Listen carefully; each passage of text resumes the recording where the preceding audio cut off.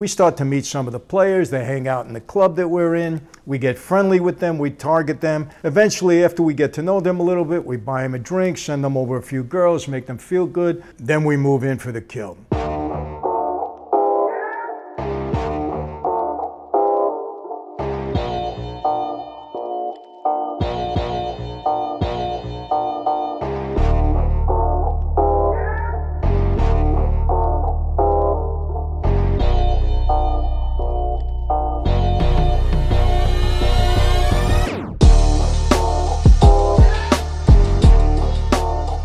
Hey everyone, Michael Franzese here. Hope everybody's doing well. Welcome to my YouTube channel. Today I'm going to answer some questions that I know people are curious about. And let me make this clear, people. In talking about the mob, I'm not glorifying the life in any way. It's not a life that should be glorified. I've made that a point many, many times. So, another thing I was asked was how we set up athletes at that time in the gambling business that many of us organized crime people were involved in. Now, I wasn't a bookmaker myself. For those of you that don't know what a bookmaker is somebody on the street that's taking bets illegally. All right, it's not a legal operation. It's not like in Vegas, not Atlantic City. It's not a legitimate sports betting parlor. They're taking bets illegally. Just about every bookmaker that can cover a decent-sized bet is somehow, some way involved in organized crime. Why is that? Well, basically for two reasons. Number one, bookmakers take credit. Remember, you don't have to put your money down when you go to a bookmaker. That's why they're so attractive. Sometimes they have a problem collecting. Well, they would come to us to help them collect. We were pretty good at that, number one. Number two, they needed money. So we finance them. Bookmaker can't go to the bank. It's not a legitimate business that you go to a bank, fill out an application and get money for. So they would come to us and we would lend them money. And then a third reason is because we wouldn't allow a bookmaker to work unless they were somehow involved with us.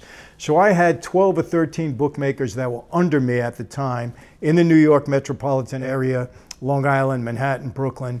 And many of them were taking bets with a lot of pro and college athletes. And at the time, yeah, we did put some of the athletes in compromising position. For some reason, many athletes are not that good at gambling. They would gamble, get in over their heads, they would lose money, and the only way they were able to pay it back is if they compromised the outcome of a game. Because remember, people, it's never about winning or losing. It's about the spread.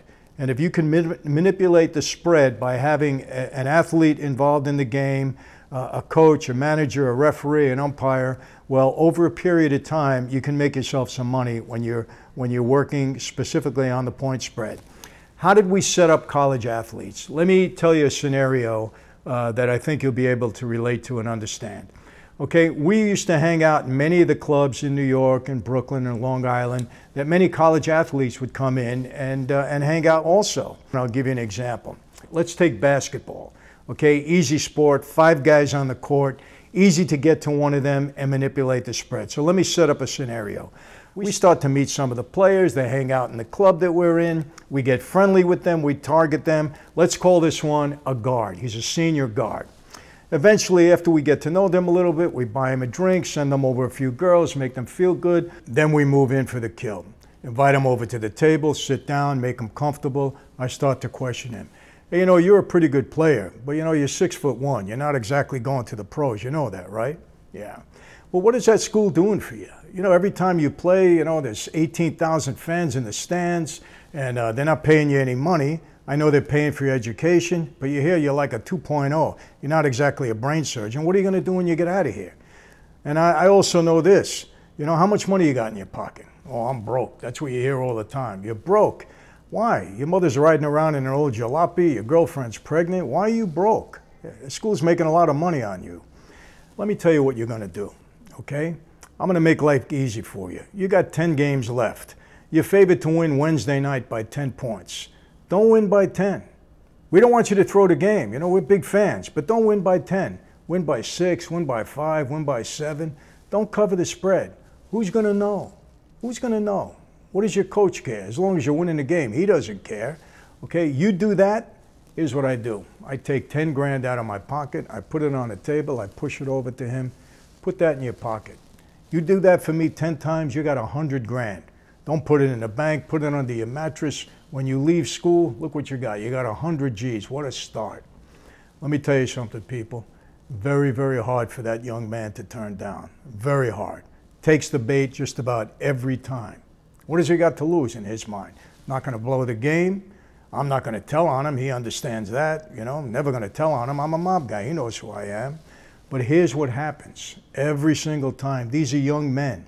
And for those of you that play sports, you know this. It's a lot harder to underperform than it is to do your best. You're on the court, everybody's watching you, fans are cheering you, your teammates are watching, your coach is watching.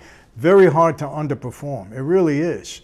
Okay, so he'll come back after 2 or 3 games, say, hey, Mr. Mike, I got myself 30 G's. It's more money than I ever had. I can't do this anymore. Emotionally, it's driving me crazy. I'm having a real hard time. And I said, wait a minute, stop. What do you mean? We made a deal. Okay, you got 7 more games to go. Unless you want to go talk to your coach, tell them how good you were playing, want to tell your girlfriend, mom and dad, they'll be real proud of you. Want to go to the cops? I don't care. I get myself bailed out in 5 minutes. You're done when I tell you you're done. That's it. And I'll tell you, at that point in time, we owned that young man. His life is destroyed. And people, I'm not saying this out of pride. I'm telling you how it really goes. This is how you manipulated and how you compromised these athletes and got them to compromise the outcome of a game. Did it happen quite a bit? In my day, yes, it did. Is it going on now? I believe so. And remember this, gambling today is a lot more accessible than it was in my day. Now, you know, I still speak at colleges. I still speak to sports teams all over this country. And I can tell you, without a doubt, there's a lot of gambling going on. And these young men and some women are getting themselves in serious trouble. So that's how we used to put them, you know, in a rough position. So if any of you young athletes are listening, if the parents, if the girlfriends, if the relatives of any of these young athletes are listening, take heed. Watch who you hang out with. Watch out for bookmakers. You got to be very, very aware of the people that are trying to give you something for nothing, people trying to get close to you. Watch out for gamblers. They don't have to be involved in organized crime. Gamblers are desperate. They want information. They want to compromise the outcome of game if they can. Okay, be careful. Don't let secrets come out of the locker room.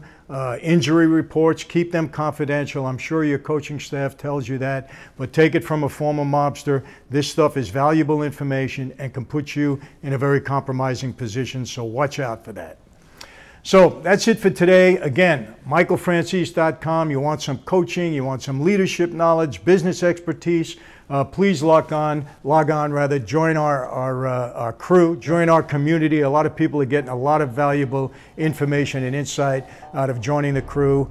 And if you want special access to me, you'll have that opportunity if you join the crew on a certain level. Until the next time, take care, God bless, and be safe and be healthy.